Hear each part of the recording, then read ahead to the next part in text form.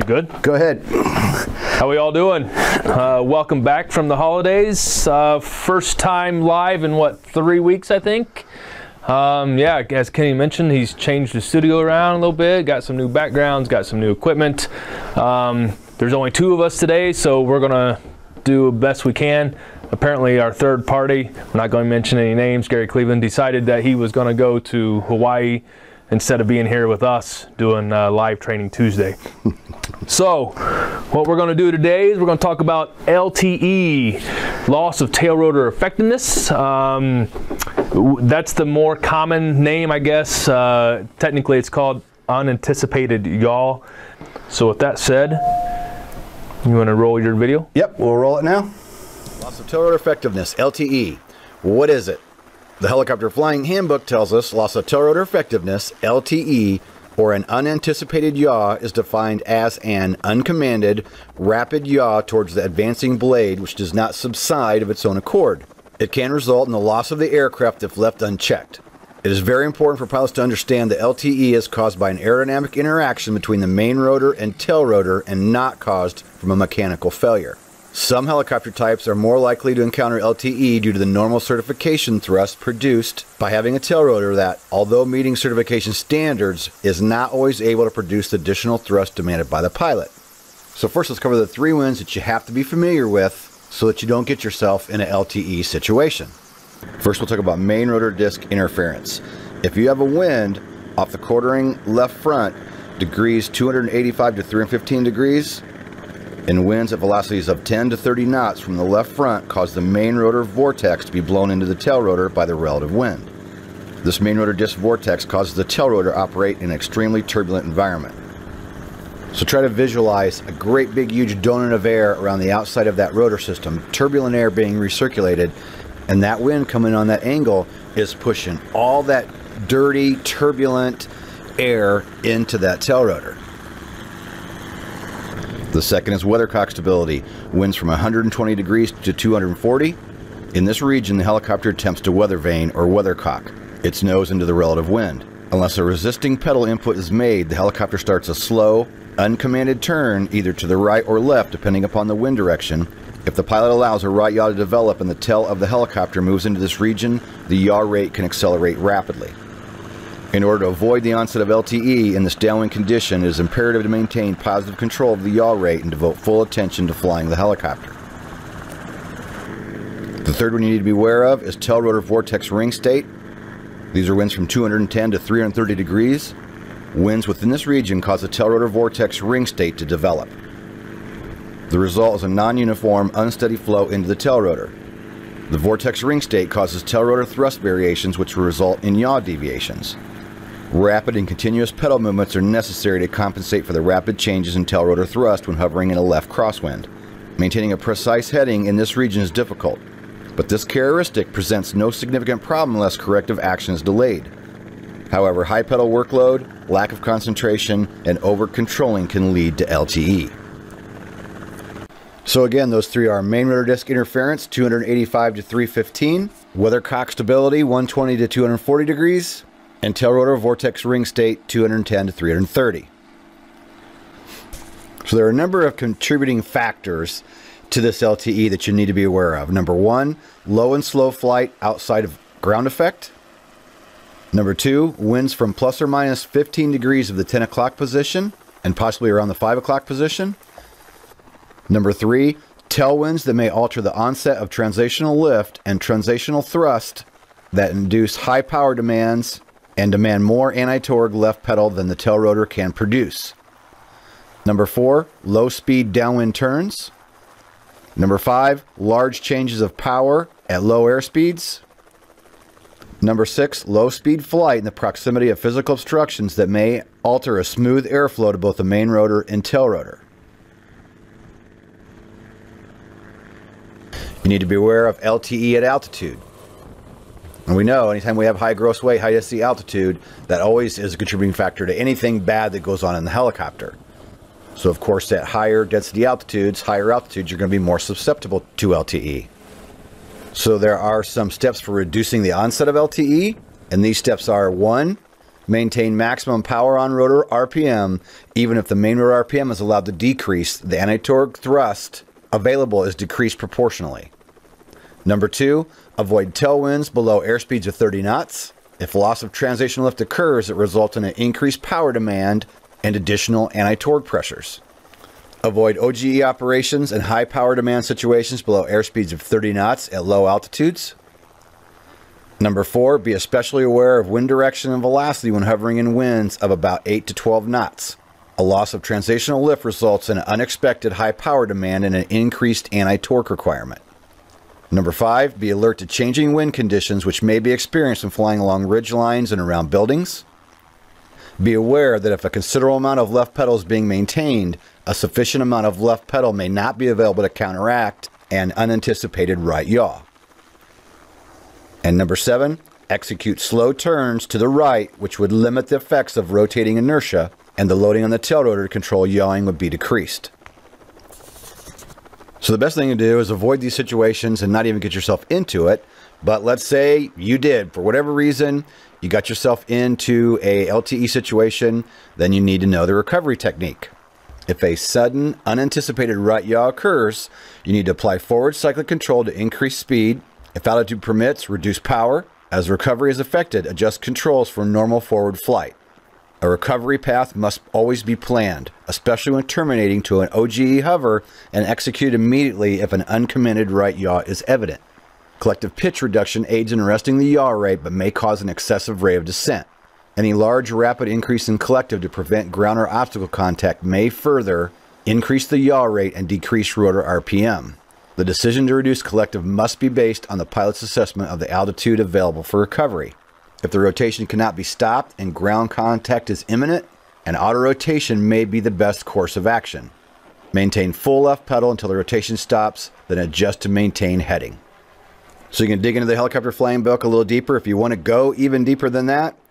And for more information on LTE, you can go to Advisory Circular AC 90-95, Unanticipated Right Yaw in Helicopters. So my thing, avoid those winds, know how to reduce the onset, use good pilot technique, and make sure you understand the recovery technique in the event you got into it. 1, 2, 3. All right, forgive us. We're operating 3 stations with 2 people. And why is that again? We're operating 3 stations with 2 people. Why is that again? I'm not quite sure why that is. Because we're missing somebody. Oh, yeah, that's right. Hawaii, Australia. Jeez. Yeah. What are you paying him? Obviously, my Lord. Obviously too much. Yeah. All right, so I'm going to jump in here and man the station over here. Another new background. I don't think you heard me in the beginning because we've revamped everything over the Christmas break. So long story short, we've added some gear, rewired everything. So hey, stand by and give us a break. That's why you didn't hear me, but I think I got that fixed. So I'm going to go ahead and mention everybody before I go back over to Chris, and Chris is going to cover some stuff with you. So we got Greg Atkinson, all right, he's here. Sam Daughtery, Paul G, Kevin McCombs, Rero, T. Gregory Berry, Mark Schmidt. No sound, that was from earlier. Hopefully the sound's going now. Paul B, sound, yep. David, Chris Anderson, awesome. Sam Daughtery, Brian Bay, Mark Schmidt. Taz Chrisman, there he is. Paul G. Jessica, cheers from Colorado. Max Flight Helicopter, Happy New Year from everyone at Max Flight Helicopters. Awesome. So hopefully you guys can hear us now. So stand by while I run over and swing the camera around to Chris. He's got a couple of different things he's going to go over with you. Get Chris up and ready.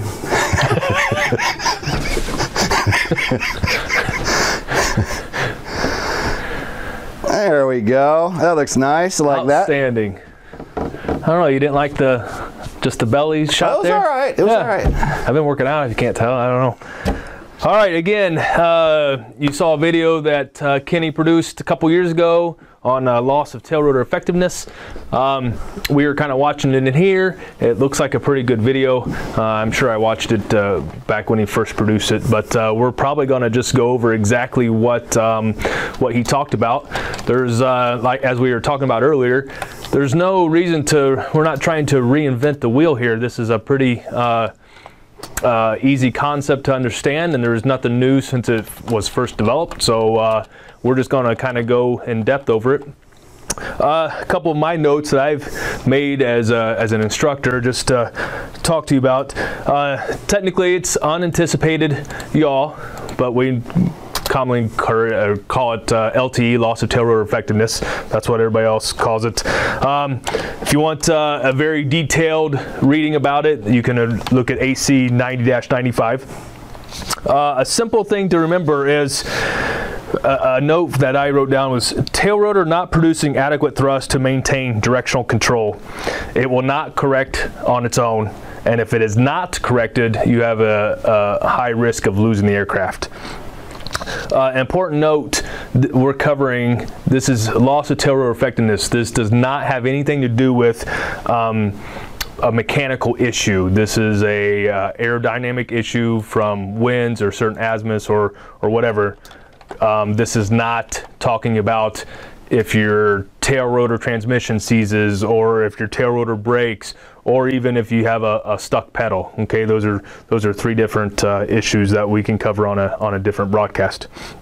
Also note, on a single rotor helicopter, so mainly every aircraft that we're probably going to fly, and all training helicopters, it will rotate to the right in a counterclockwise system with airspeeds less than 30 knots. So, loss of tail rotor effectiveness in a single rotor aircraft with a counterclockwise system, you're going to rotate to the right with airspeeds less than 30 knots. This is something that I teach my students, and it's a simple little reminder or an aid, a memory aid for you that Kenny taught me when we first started. Unfortunately, as time goes on and we get younger and younger students, they're not going to remember this. But if everybody remembers the movie E.T., everybody know what I'm talking about? E.T. Here's how I remember it. E.T. Okay? Engine, tail rotor. If you lose your engine, your nose is going to go to the left. If you lose your tail rotor, your nose is going to go to the right. Okay? So E.T. It is funny. I taught that to a kid, and he looked at me like I was crazy. He had no idea the movie E.T. Had no idea. All right, so are you ready to follow me with the camera? Absolutely. I am ready. We're going to move over to my right, your left.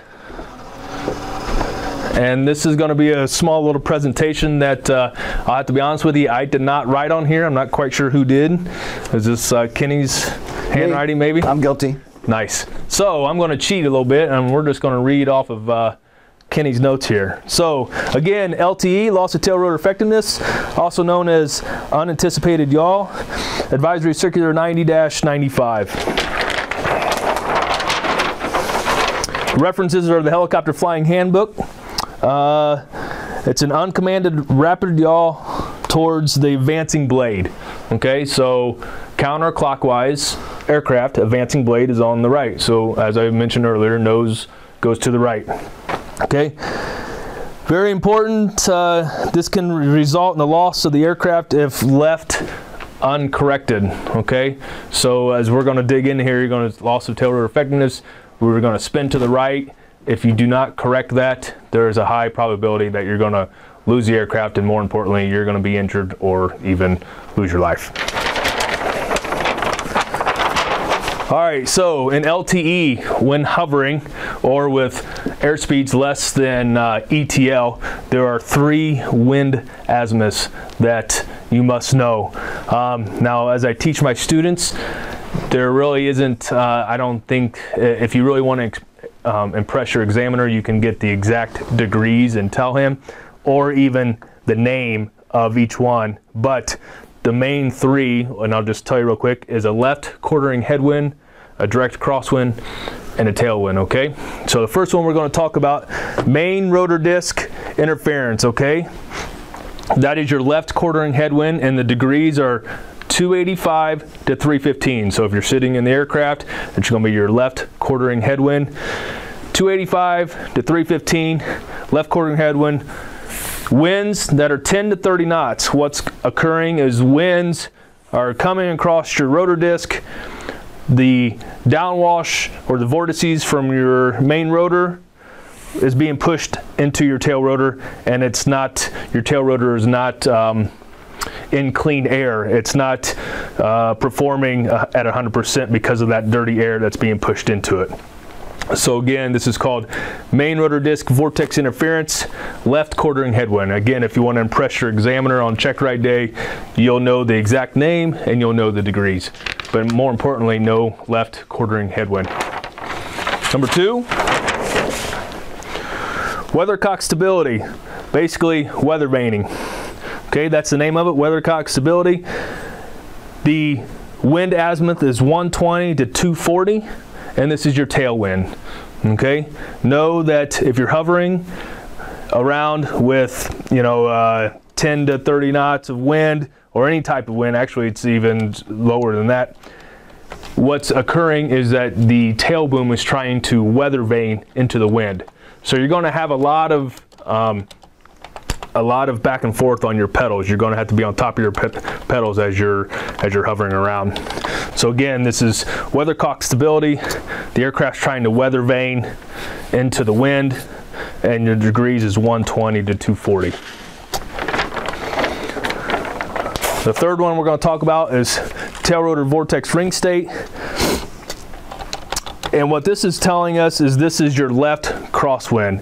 It's from 210 to 310. Okay, your tail rotor thrust. Remember this. This is something that our examiner that we use often has told us that a lot of people go in and not really knowing. Tail rotor thrust is toward the tail boom. Okay, so on this one, what is occurring is the left crosswind is pushing the vortices from the tail rotor back into the tail rotor. So again, it's not producing 100% thrust there. It's operating in dirty air, disturbed air. So again, the left crosswind, the wind is pushing the tail rotor vortices back into the tail rotor itself, and it's causing the tail rotor not to perform at 100%. Again, this is called tail rotor vortex ring state. It's from 210 to 310, but more importantly, just know it's from a left crosswind.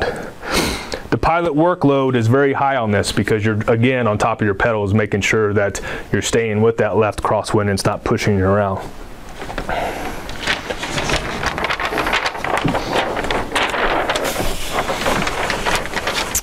Some contributing factors: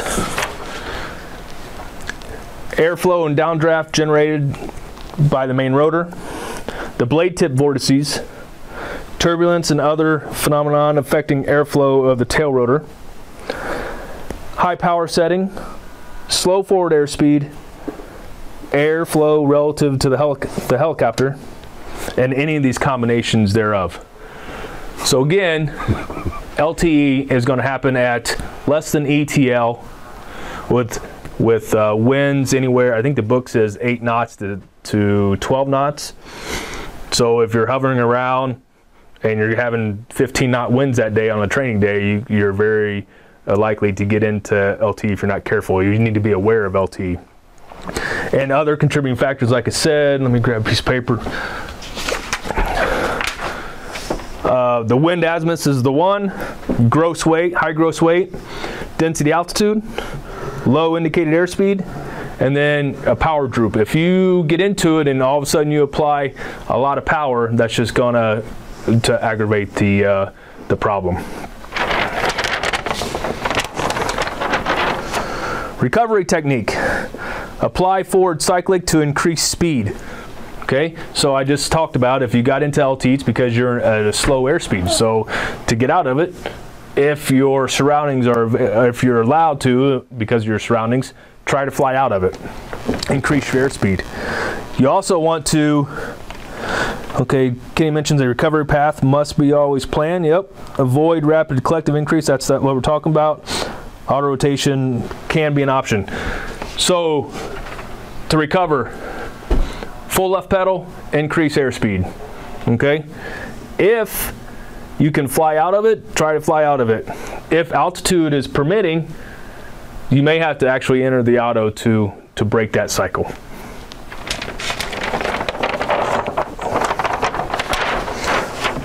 Some things that you can do to reduce the onset of LTE. Maintain high operating RPM. Maintain that in the high green. Remember, your rotor RPM or your engine power is proportional to your tail rotor. So if you have low rotor RPM, or if you're operating in the low green, then that's just less authority for your tail rotor. Remember, they're directly proportional to each other. Avoid tailwinds below 30 knots of airspeed. That's just like you never see a helicopter take off with a tailwind. Avoid out of ground effect. Hover at high power below 30 knots. So, as I mentioned earlier, being out of ground effect, high gross weight, with a tailwind, you're just asking for trouble there. Be aware of the hovering winds at 8 to 12 knots. Be aware of large left pedal. Yeah, if you're out there hovering and you've already got full left pedal to try to maintain directional control, you might have an issue there later on. Be alert to changing winds, meaning be alert to changing wind directions. And execute slow turns to the right. Think about it. If you're sitting there hovering, you already got a left crosswind and you're about ready to depart, and then you make a turn to the right, what just happened? Now your left crosswind became a tailwind and you're at slow speeds. Now what I try to, that's the end of our butcher block presentation. Bring that back over there. All right, it's my first day running camera, so just... Yeah, it's all right. I had a thought, Kenny, and I lost my train of thought. Well, you want to roll the NTSB video? Yeah, let's roll the NTSB video. We got a 5-minute video that we found. Looks like the NTSB just put out about, I think, early April, talking about this. And there's an actual NTSB employee who found himself in a LTE situation, and he talks about that. All right, here we go.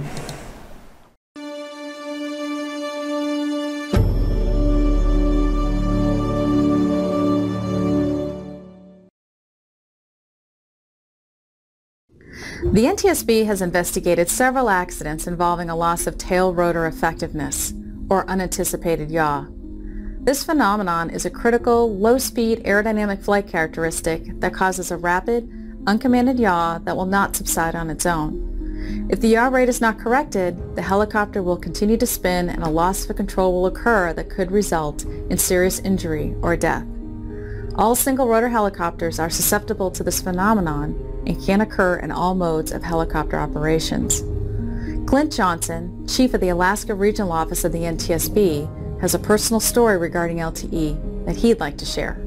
Quite some time ago, about 20 years ago, I had an incident involving loss of tail rotor effectiveness that really changed my life. This accident, or near accident, involved a landing on a ridgeline that I lost tail rotor effectiveness. Circumstances were I was supporting a repeater site around the Anchorage area. My job that day was to go up to a 4,000-foot repeater site on top of a mountain. And initially I was scheduled to fly a 206 L3, which has a much more higher gross weight allowance than a Jet Ranger. At the last moment the scheduling changed. I was now assigned to a Jet Ranger, and unfortunately that was probably one of our heavier Jet Rangers. This one was outfitted with pop-out floats. I still had the same load to take, the same technicians and their gear. Did a quick weight and balance, saw that I could do it legally and below gross weight, but very close to the gross weight of the helicopter, the maximum gross weight. We departed. We were already a little bit behind because of the schedule change, so there was a fair amount of self-induced pressure. You're wanting to do a good job. You're wanting to be able to get up there and get these guys to their site on time. So I didn't take all the normal precautions when we were coming into the landing site. The landing site is a very barren, windswept mountaintop where there are no trees, no grass, nothing to give you a feel of where exactly that wind direction is coming from. I didn't take that time because I was already behind. Again, that self-induced pressure was creeping in. While I was on approach to the landing site, you always want to leave yourself an out, whereas if you are not able to safely make that approach, you could dive off one side or either to the left or the right of that landing site.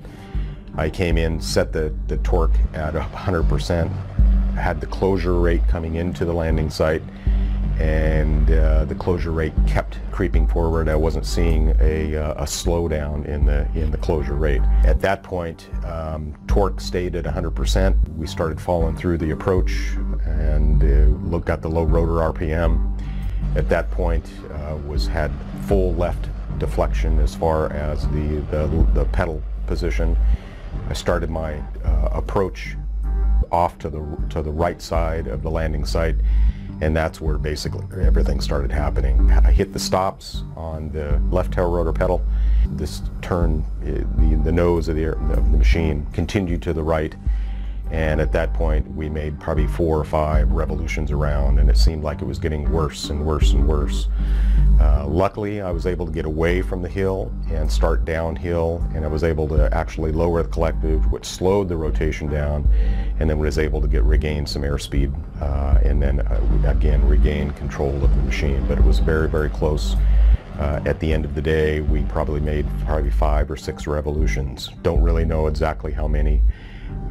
The thing that really sticks in my mind is the noise of the machine, the transmission being drugged down, and kind of what I would classify as the death throes just before the accident happened. And luckily we were able to regain control and promptly landed at the base of the mountain and checked the machine to see if it was okay. But it was a very enlightening moment for me. It changed my life as far as it taught me that nobody is immune.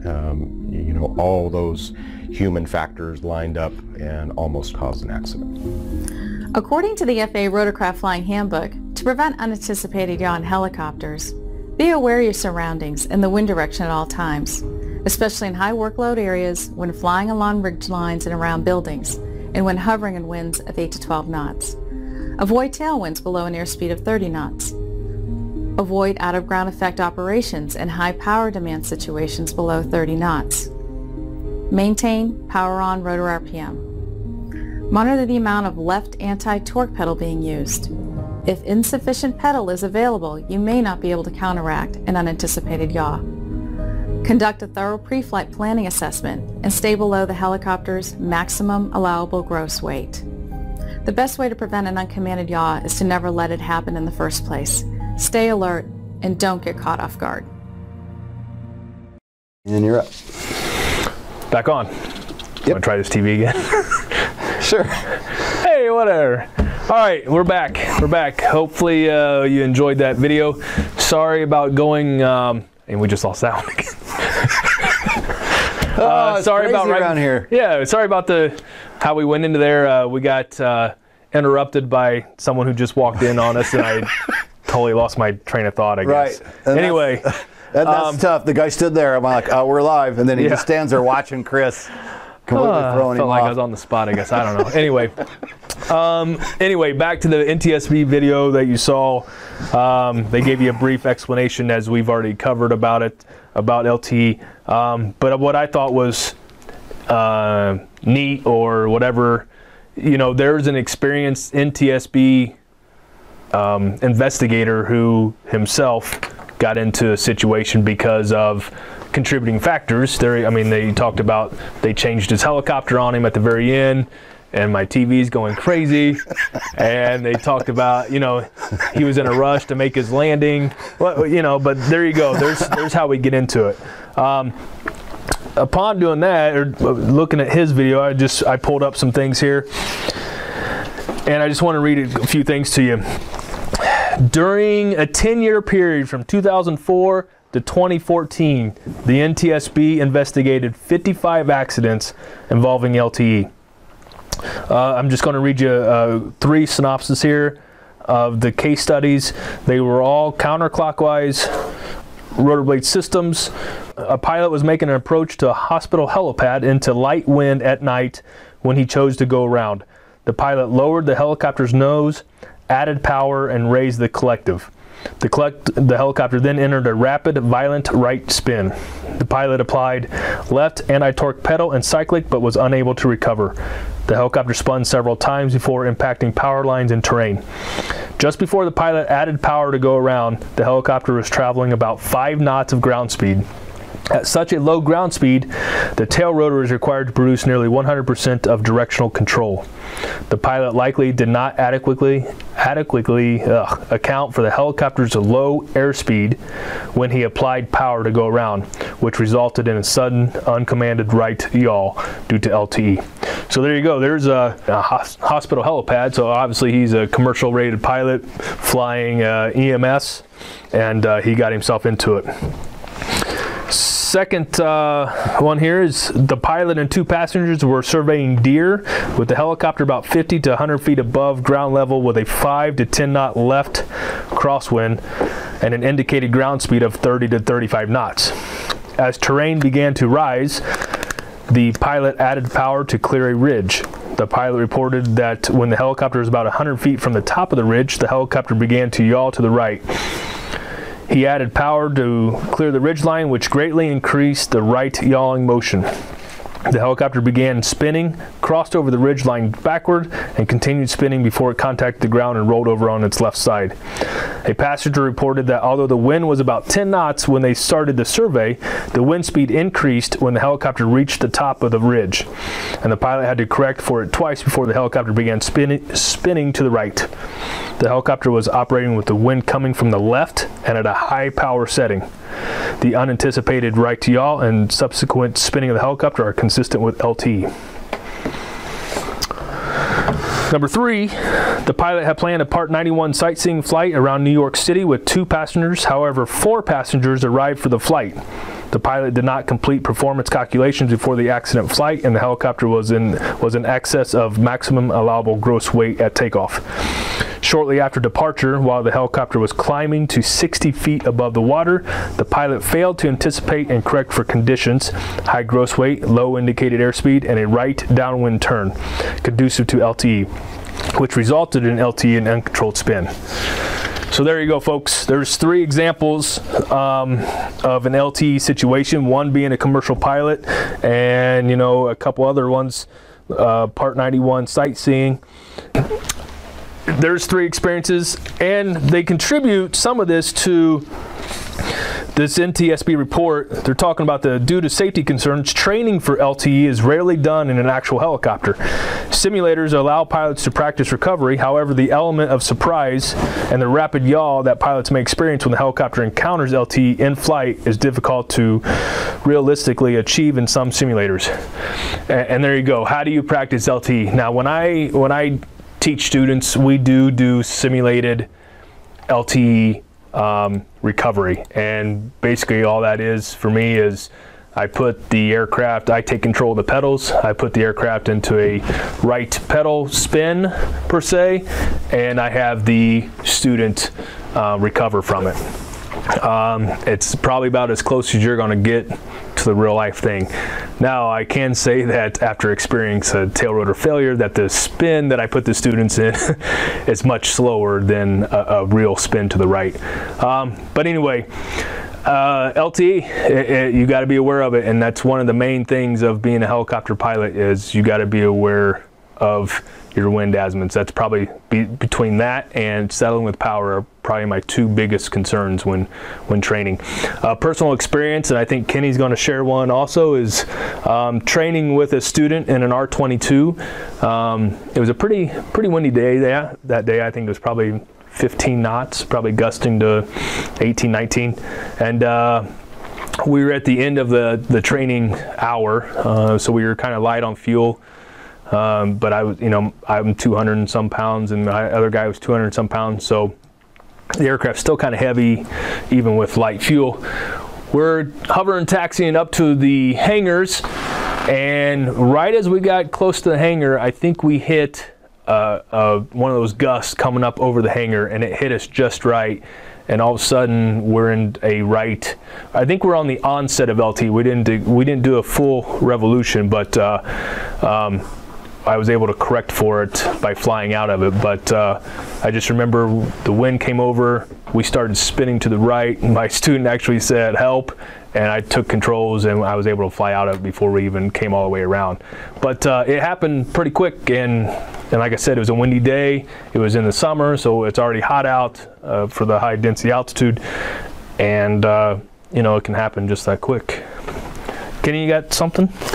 Yeah, I'll just share the picture I used for today to promote today's event was this helicopter that I used to fly, and this was during a boat race, and I thought this was good to show that, you know, here I'm low, I'm over the water, we're doing boat races, going real slow because the photographer, it was something for the Clear channel, wanted to shoot the people along the shore, and you notice the windsock, it looks like there's a little bit of tailwind behind me. That particular day, flying boat races, you know, I flew to the limits of my ability, pushing this thing, chasing boats, and then putting yourself in slow positions like that. Anytime you're, you know, especially in the summertime, anytime you're hot, heavy, more fuel than normal, more people on board than normal, going out and putting yourself in situations like that. You know, I've had lots of times where I was with a student and thought that it was, you know, it started to go, and I've always caught it. The only time I've experienced it in real life, I've always been able to avoid it, but in this exact same helicopter, one of the people I was flying with, one of the pilots, got into it above the city, out of ground effect hover, and we just flew out of it. But it happened quickly. When it started to spin, it happened way faster than what you would think. So I just wanted to throw that in there, that that picture makes me think of, you know, summertime, hot, heavy, more camera equipment, you know, big camera rig on the other side, inside mounted, more weight than normal, and that's what that makes me think of. And just to, I was going to, since Gary's not here, I want to plug something else real quick. Oh, okay. Nobody's seen this. You guys all know we put out a remote pilot book. The brand new one came in, the new one, the new paperback. So there's a link down below. If you're interested, you can get it for 99 cents on Amazon. Sorry, Gary. What he gets. So what he gets for gallivanting off around the world, going on all these trips. All right, I should buzz over the other side and check comments. Go say check, I think you had at least one question or two maybe? Yep. It's okay. This is where I really teach this, and where it's really important, and this is what I go over with the students all the time, is LTE. You want to know where that wind's coming from, because what do we do as helicopter pilots when we show up to the ramp at an airport or wherever? We want fuel. So this is where I really talk about it, is you're pulling up to the fuel pumps, and, you know, say you need gas on your left side, but the wind's coming from that side. You really don't want to spin out of control and hit the fuel pumps, and you don't want to spin out of control and hit a hangar or whatever. But so this is where you really got to think about where your wind azimuths are coming from when you're hovering around the airport ramp or any other obstacles, really. So that was my training thought. I can come over there and join you for the last couple of questions. I'll just do it here on my phone. Yep. Versus running over there all the time. From Max Flight Helicopter, a question for the end. In your experience, are some makes and models of helicopters more prone to experiencing LTE than others? That, I'm going to ask sure, is an absolute yes. Yes. Depending on the aircraft you're flying, some are more susceptible. And what about Fenestron versus conventional tail rotor designs? You know, I can't really say on that one. I mean, you know, it clearly tells us in the book it can happen to any single rotored helicopter. Mm-hmm. So the book says it can happen to anything. As far as Fenestron versus conventional, I don't know. I don't know enough about to make a quality. I don't either. A real qualified answer. I have flown some Fenestrons. Now I have had someone tell me that LTE is not a factor in Fenestrons, but I do not.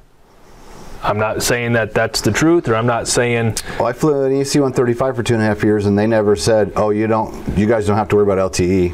They never said that. I would think wind azimuth is a wind azimuth, right? I mean, right. They never. They in 2.5 years flying, so they never said, "Hey, don't worry about it. It doesn't happen to you." So there you go. So that would be my. I would say if you're in a counterclockwise rotating system with a single rotor mast, I would be concerned with it. Are Rotor helicopters not affected by LTE? I would again say that they probably could be, because the book tells us does it not say any single rotor helicopter is susceptible? So that would be my answer to that one. I've never flown a Rotor, or I haven't had any training in one. So. I've never flown a Rotor, nor have I asked anybody about that, so I don't have any experience with that. And then T. Gregory Berry has a question. I think this was for the video we showed. Shouldn't the input of full left pedal been a red flag for the pilot and caused him to approach from a different angle? Anytime you have a lot of left pedal, it's telling you got a problem. There's something going on. You should never have. You should know how much is in your normal reach. And if you're going more left pedal than normal, you know that you're starting to get into a situation. Would be my answer on that one. Kind of touch base with that question along with the earlier question about different makes and models. I have experience in an Instrum F28A model, and we were talking about this earlier. And I think it's 205 horsepower, but the tail rotor blade back there, I swear, is about 2 inches in width. If you go to an F model, it's about that wide. Right. But an A model is about that wide, and there's been times where we've got a lot of left pedal in there, and it's to the point almost where you're wondering. Yeah, I'm wondering if there's not a rigging that needs to be, maybe just touched on, or maybe the rigging's just not right, or maybe that thing just can't handle. Maybe with that, you better not be any type of left winds that are above 8 or 10 when you're hovering around, or be so aware of that, because that thing takes a lot of left pedal. Yep. Paul says being in a hurry creates a problem. Being in a hurry always creates problems in a helicopter. Everything you should do, be safe, slow, methodical. Out of the blue today, it just started doing that. I have no idea why. But yeah, anyway, that AC 9095 talks about, you've always taught me, and how I teach, there's nothing fast about any of the maneuvers. Nothing. It's always nice, smooth, and coordinated. So if you do a power increase real fast, you're going to have that power droop, and it's just going to make the problem worse. In my first solo flight, I had a problem with LTE when I was coming in to set the helicopter down. I was applying full left pedal and was fighting the machine to turn left. So I went with the helicopter and gained speed and better control, and then set up into the wind to land. Sounds like you did the right thing. I mean, if you're feeling like you're pushing too much, then you probably need to fly away. It's probably not going to get any better slowing down. Is the recovery for LTE and total tail rotor failure the same? Negative. This is, we did one of our live training Tuesdays in the past. It was one of our first ones. I actually looked for this today, and I couldn't find it. And I don't know if we never edited it and put it back on YouTube or in the site. But our examiner asked us to make some videos, and he said specifically, here's the problem. People are not understanding the difference between LTE and tail rotor failure, stuck pedals. And he said, and our examiner, he's been giving check rides for 25 years or more, and he said, I'm just telling you what I see as an examiner continually, applicants showing up and not being clear. And he said it's a real problem. It's a real problem people not understanding. So we have a past live training Tuesday where we kind of went over all the different ones, and we touched on LTE, and we touched on those others, and I'll have to dig around and figure out where that's at. But that's why today we wanted to make it just LTE specifically. So yes, there's a big difference between LTE and a tail rotor failure. The tail rotor is not failed in LTE. There's nothing wrong with the tail rotor. It's the pilot's put himself in a bad position and didn't stay on top of the controls. Remember, LTE, you can recover. If you recognize it, you can recover from it. In a tail rotor failure, remember, you've lost your thrust. Either the drive shaft broke, your tail rotor broke, the transmission seized, whatever. You've actually lost your thrust on that one. So, which, like I said earlier, we can do another live broadcast on that stuff. And then for stuck pedal, you still have the thrust back there, but you have no way of controlling the angle of the tail rotor. So that's something totally different. LTE, you can correct. So. Yep. Jessica asks, also to recover, it is suggested to apply forward cyclic. If in mountainous terrain or an area with obstructions, one may also need to apply collective. So yeah, it depends on any given situation. You can fly out of it, but that's more of a, I'm not going to say an advanced maneuver, but it's going to be easier when you've had some experience and you've been able to kind of monkey with it. But somebody brand new, I think, is going to have a harder time flying out of it than somebody who's been flying a while.